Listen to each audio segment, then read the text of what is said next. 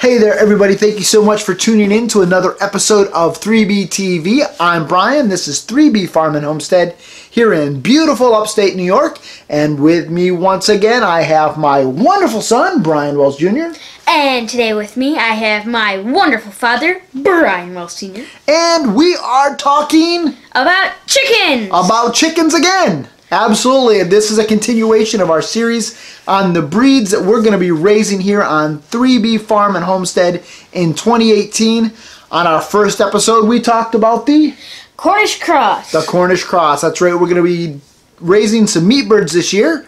On our second episode, we talked about the Buff Orpington. The Buff Orpington, one of our all-time favorite breeds. And on this episode, we're going to reveal the third type of chicken, the third breed of chicken that we're going to be raising this year.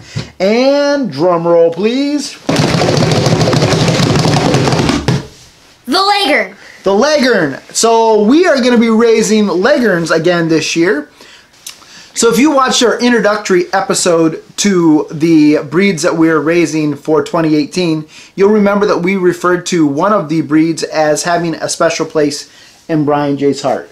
And this was that breed. Yeah. Why is that? Well, actually, this is the first breed of chicken that I can remember my great-grandfather raising. So it has a special place in my heart.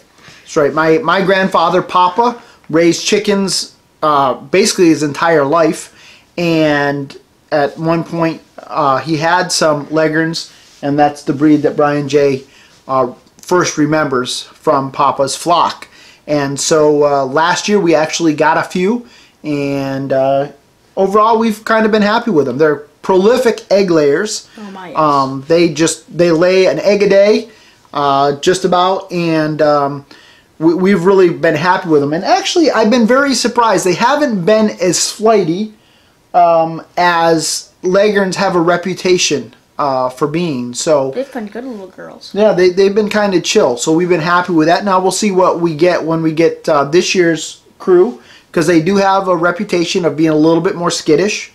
And they're definitely not a dual-purpose breed. Oh, no, no, no. No, you definitely don't raise Leghorns for their meat. If you did, you'd go hungry. Yeah, I guess you could pick like a little bit off their bones, but you'd still be hangry. Yeah, you'd be hangry for sure. So we're not raising them for the meat. We'll still eat them. We'll still stew them up and put them in the in the jar, make some broth out of them. But we don't anticipate getting a lot of meat from them. But we will get a lot of eggs from them, and so we're excited about that. So until next time, I'm Brian. And I'm Brian. Please like, share, and subscribe to 3B TV. We'll catch you later.